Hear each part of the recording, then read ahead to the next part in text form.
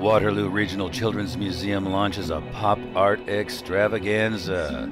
It's called Andy Warhol's Factory 2009. This monumental tribute to the American pop genius is curated by Canadian Warhol collector Marla.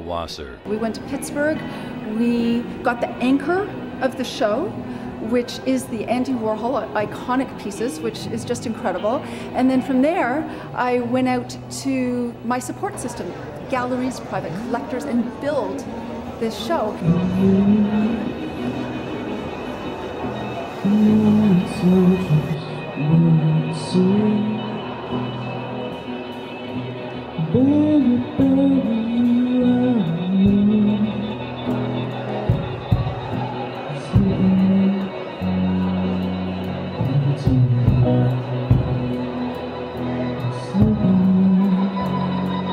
There's some very special Andy Warhol pieces here. I mean, the Jackie 3, that is the quad of the 4 Jackies, which is all about the funeral, President Kennedy's funeral, and the Mona Lisa and the Last Supper.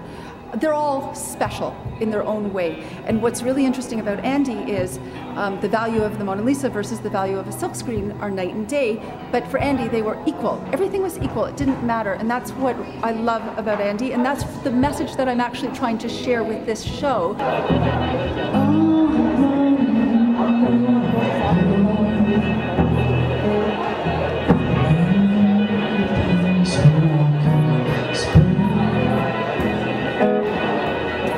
In addition to more than 60 original Warhol works, the multimedia exhibit includes artists whose works derive directly from Warhol. Everybody loves Andy Warhol, so Andy Warhol is the foundation. So you're going to come and see this show, and you're going to see some spectacular Andy Warhol pieces. But to take it one extra step, that's what makes this show unique and really special. You're going to come to Kitchener, and you are going to see some fabulous artists. You're going to see some very stimulating pieces, controversial perhaps pieces, edgy pieces, classically beautiful pieces. You're going to have the opportunity to learn about the artists because we have artist statements where the artists actually speak to the audience about why they've connected with Warhol and why they've done the work that they've done. So there's an educational component to it.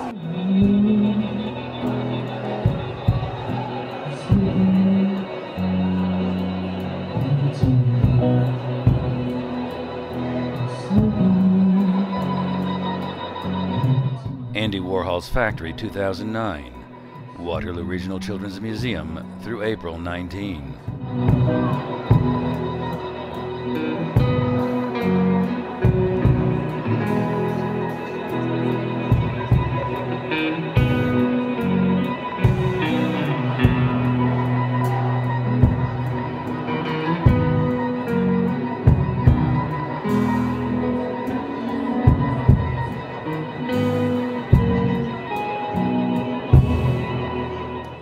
You're going to come to Kitchener, you're going to come to this museum, and you're going to love it.